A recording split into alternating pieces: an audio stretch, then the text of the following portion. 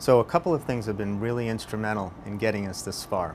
The first thing is all the same things that make pancreas cancer so difficult to detect and treat in patients also make it very hard to study in the laboratory. The pancreas is hard to get to, and we almost never get to patients early in the course of their disease. So we haven't understood how it initiates, how it progresses, how it develops the characteristics that we know ultimately become so lethal. And so the first thing we did was engineer an exact replica of the human disease in an animal model.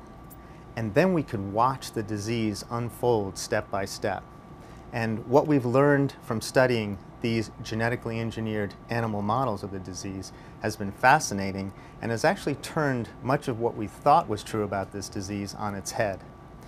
So one of the things that's always been confusing is that chemotherapy for this cancer in particular has been extremely ineffective in a way that you wouldn't necessarily predict when you study the isolated cancer cells in a dish in the laboratory. So many cancers actually are relatively sensitive to a wide variety of chemotherapies, and those treatments have actually proved effective in the clinic for those cancers. You can take those same chemotherapies and kill often pancreas cancer cells grown in a dish, but those same drugs didn't seem to have the same effect in patients, and we've never quite understood why. Well, it turns out that pancreas cancer actually generates an intense inflammatory reaction.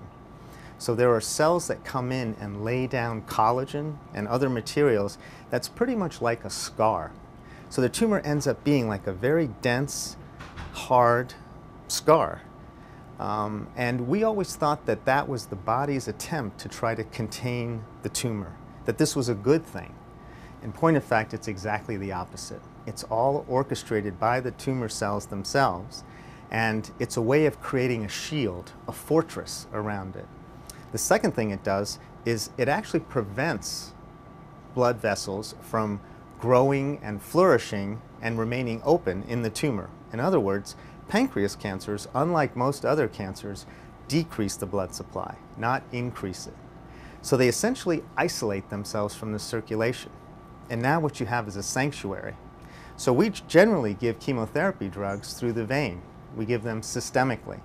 So the drugs go throughout the body and hopefully find their way into the tumor. Well, the pancreas cancer basically has evaded that entire process. And those few molecules of drugs that might actually make their way to the tumor, they find it very difficult to penetrate across it because of that dense matrix. And so these are the things that have been responsible for that disconnect between the ability to kill these cells in a dish, but not in the organ where the tumor arises. And so what we've started focusing on is some of those ancillary features to the tumor. So not just the tumor cell itself, but all of that surrounding collection of cells and matrix proteins. And we found one component in particular that was extremely abundant.